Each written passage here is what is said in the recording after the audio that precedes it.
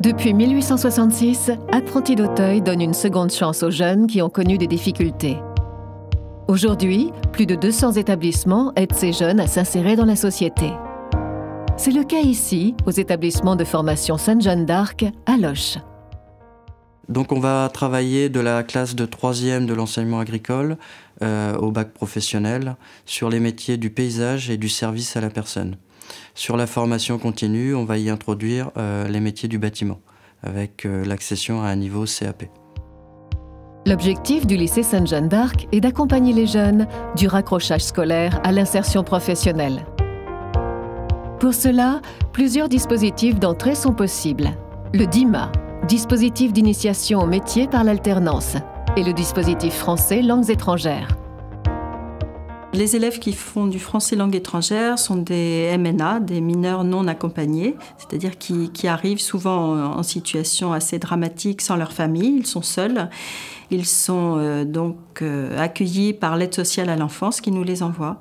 Et donc chez nous, ils suivent des cours de français, ils apprennent le français, ils apprennent à lire et écrire. Ils suivent des cours d'alphabétisation et ils apprennent à parler le français. Quand ils ont bien progressé, on leur fait passer le CFG, certificat de formation générale, qui marque donc la fin du collège. Le lycée Sainte-Jeanne d'Arc propose également une 3e de l'enseignement agricole, permettant aux jeunes d'intégrer ensuite une filière générale ou de choisir son orientation professionnelle. Le fil conducteur de l'établissement, au-delà de sa posture pastorale, c'est de pouvoir y introduire une pédagogie bienveillante, à la fois très cadrante et bienveillante. On va travailler sur des effectifs modérés. Voilà, l'idée est de pouvoir créer des parcours individualisés et de connaître et reconnaître chacun de nos élèves. Les établissements Sainte-Jeanne d'Arc proposent des formations professionnelles, du CAP au bac pro, sous statut scolaire. Le CAPA Vert, service aux personnes et vente en espace rural, est destiné aux jeunes sortant de 3e qui souhaitent travailler auprès des enfants, des personnes âgées, handicapées ou dans le commerce en milieu rural. Donc c'est un CAP en 2 ans, vente vraiment en milieu rural, pour des petites épiceries où de l'accueil vraiment à la clientèle est un peu plus important. Et puis de l'aide à la personne, plutôt pour travailler en milieu hospitalier ou à domicile, dans les services d'entretien, un petit peu de soins. Nous, les premiers trimestres, les premiers mois, on le met en confiance et après, on peut commencer à travailler dans des bonnes conditions. Et puis, on essaye de sortir un maximum les jeunes sur le terrain à l'extérieur, de rencontrer des professionnels. Ils font aussi pas mal de stages. Et puis, au quotidien, vraiment, les exigences sont... On essaye de se rapprocher vraiment des exigences professionnelles. J'ai quitté le général parce que le général, j'y arrivais pas du coup. Pour ceux qui sont en difficulté, oui, c'est vrai que c'est un avantage déjà d'être dans une petite classe, que au moins on peut bien s'occuper de nous déjà au niveau des matières et tout. Et puis c'est après ce qu'ils veulent faire. Ici, oui, c'est bien, franchement. C'est super. Le lycée forme également au métier du paysage, avec un CAP et bac pro aménagement paysager. Il permet aux jeunes de se former à des activités pratiques, sur site ou en partenariat, en lien avec la nature, l'environnement, la forêt et la conduite de travaux paysagers.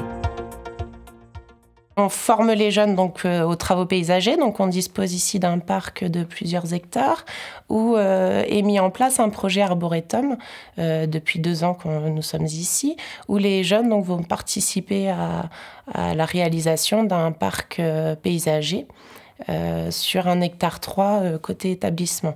Voilà, donc ça c'est pour tout ce qui est travaux pratiques. En classe, on travaille également donc sur des projets écrits, type projet Truffaut, c'est-à-dire création d'un jardin thérapeutique. Donc là, nous élaborons des plans et nous créons donc des jardins avec les jeunes bac pro principalement, mais aussi des jeunes participants en CAP cette année. Enfin, les établissements Sainte-Jeanne d'Arc proposent des formations continues pour adultes. Le CAP MBC, maintenance de bâtiments en collectivité, et le CAP Vert, service aux personnes et vente en espace rural. On met beaucoup en place la pédagogie de projet, la pédagogie active, où les élèves vont être mis en situation réelle, pédagogique, accompagnés des enseignants et des moniteurs sur de la réalisation concrète et durable. Il existe donc au sein de l'établissement, durant le temps, on va dire, extrascolaire, une petite spécificité qui consiste à mettre en place ce qu'on appelle un café philo ou café pastoral, appelez-le comme vous voulez. En tout cas, l'idée est de permettre aux jeunes d'écouter l'autre, de savoir argumenter et de aussi porter lui-même une argumentation sur un sujet donné ou bien sur une thématique qui lui semble important d'être traitée, le tout en lien avec un animateur en pastoral. Et puis on accorde aussi beaucoup d'importance sur l'expression et notamment l'expression à travers d'une instance qui s'appelle la médiation. Alors je suis la maman d'Antoine, il est scolarisé aux Apprentis d'Auteuil et cette année il passe son BEPA. Je me sens bien, quoi. C'est vrai qu'il y a une bonne équipe éducative.